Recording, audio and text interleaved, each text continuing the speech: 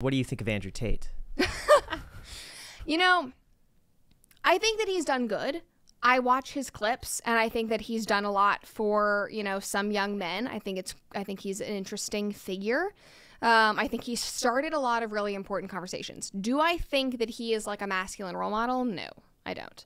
And I think partially because I just don't love that lifestyle. I'm like, I look at a man and I don't qualify his masculinity because of how rich he is or how fast of a car he has or how many like high, you know, S-tier women he's able to get. Even if it's a Bugatti, though. Well, yeah, do not care. But, like, I would rather you drive a truck or some kind of Bronco and be a normal guy and have really great values. And, like, I don't care how many cigars you smoke. And so I think that kind of turns me off a bit. Maybe that's very superficial. But I'm like, I just don't, you're not appealing to me. But I understand that guys like that. And I understand that it's, like, cool for them and that sort of thing. And maybe you can, you know, I don't know what you think about him, but I know I have guy friends who are like, oh, he's so cool. Like, he's making me feel, like, empowered, and he's speaking to me. Part of me is shocked that people can't see, like, I see in terms of politics, I see both sides equally, and I'm like, I love these things about this, and I love these things about this, and we could, like, bring them together. But I don't identify necessarily with one or the other. I just kind of pick and choose bits and pieces, but I do the same thing with people. It's like I might disagree with some things they say, but I'm like, that one thing, I kind of like that. And I'll pick and choose from that. Do you think people have the ability to do that, though? Because it seems like now it's less about saying, I like this one thing about this person, and I agree with, like, taking accountability. I think people are more close-minded when they get a little bit younger, though. So, like, I think, like, our generation, Gen Z, is, like, they be like, you either hate them or you love them. But for an older generation, I feel like it's much different. There's more like older. Am I older? You're a millennial, right? I'm a millennial. You are older. There you go. True. Like, I got flamed. Actually, it wasn't terrible, but I definitely did see some pushback in my comments because I was talking about Jeffree Star, and he, you know, was talking about, you know, gender binary and that kind of thing, and he came out and he was saying, like, the they them stuff, it just doesn't make sense. And he's also spoken out against, you know, gender transitions for children, saying they're not ready for that sort of thing. And so I made a video and I said, you know, obviously this YouTuber has a lot of controversy. He's done a lot of stuff. People hate him for many reasons. But this is something that we can commend, at least that my audience can commend. He's saying protect children. There we go. And people were like, no, but he's done all this like other stuff. And I don't like him. I'm not like, rah, Jeffree Star, I love all your videos. But I'm like, hey, that was a good thing. I think some, you know, conservatives also think that that means like you're bending the knee, you're compromising your values. I'm like, no, I'm not becoming a fan. I'm just acknowledging when somebody does something that, you know, might be beneficial for a listener, might open up their eyes to something new. And I think it's the same thing with Andrew Tate, like you're saying.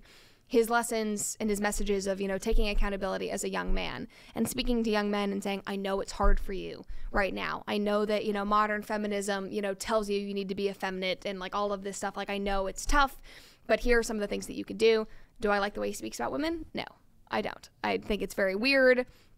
And obviously, you know, there's a lot of back and forth about what he was doing in Eastern Europe or whatever. I don't love the way that he's spoken about that. Like, I remember he said, you know, I think it was about sex trafficking or no, it was like, you know, he doesn't condone rape, but, you know, in some countries it's technically legal. So, and I was like, well, like, there's still a moral wrong there. There's still a moral wrong. I think that kind of goes back to, like, even if something's legal or whatever, I'll still, I would believe that it is wrong. So I obviously don't support those things. But I think he's had viral moments, and I think he has started important conversations online. Maybe that's how I would kind of frame it. Yeah. I would agree with that. I think he's a disruptor, and I think disruptors are extremely needed because it's super easy to that's just a good go way to with put the flow. it. Yeah.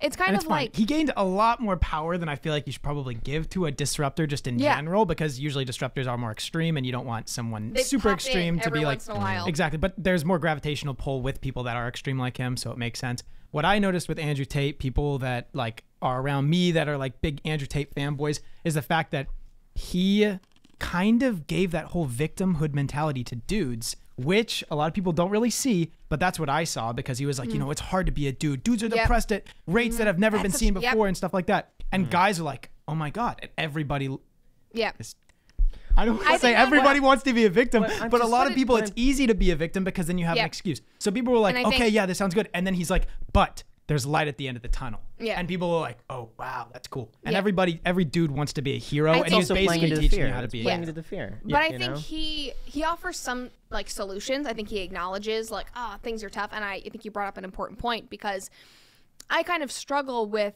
you know, talking to, you know, my audience of like young men and young women and saying like, you have it really bad and this like society is so screwed up. But I try to make it pretty even.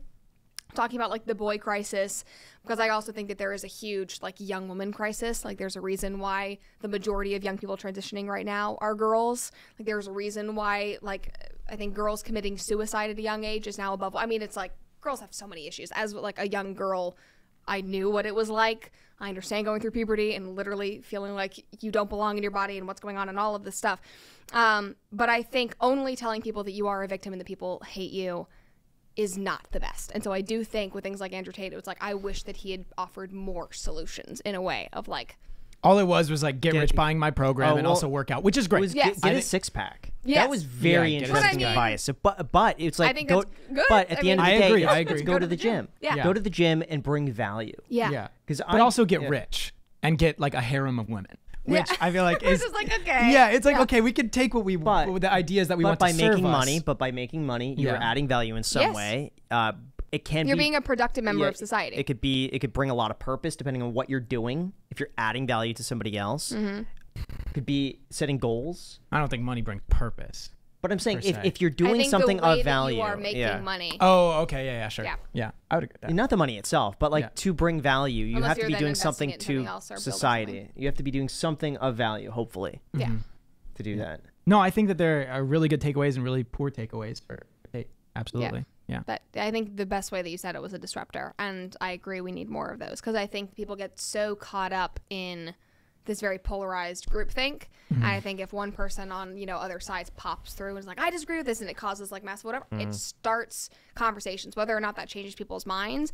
I think polarizing figures like Joe Rogan is a great example, and he's somebody that's kind of wrote it really well, I think.